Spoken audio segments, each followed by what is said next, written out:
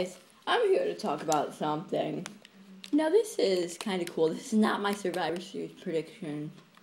That I will upload like next. I'll make next. And this is kind of cool because I just got done watching the movie Lepurchan, and because I like reading things Wikipedia's. So I go on there. And how ironic is this? WWE Studios is making a remake of Leprechaun, and it's called Lepurchan Orgins. It's a horror film.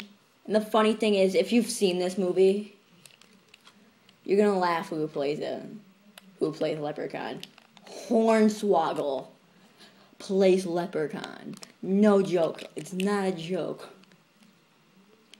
So, yeah. What do you guys think about this? Like, Lionsgate's gonna help make it. WWE Studios. A lot of people. Is Hornswoggle gonna go to the hood? That would be funny.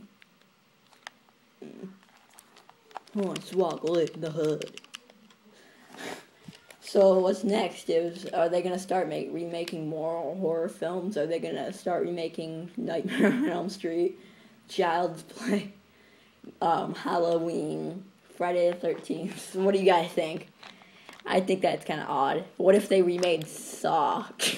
Had like a little Jimmy do Saw? That would be kind of funny. Little Jimmy. Do like R-Truth as Jigsaw. And little Jimmy, Billy the Puppet. That would be funny. What do you guys think? I think it's not going to be a success. Hornswoggle, really? WWE in their PG era making a rated R movie. What do you guys think? Slimber out.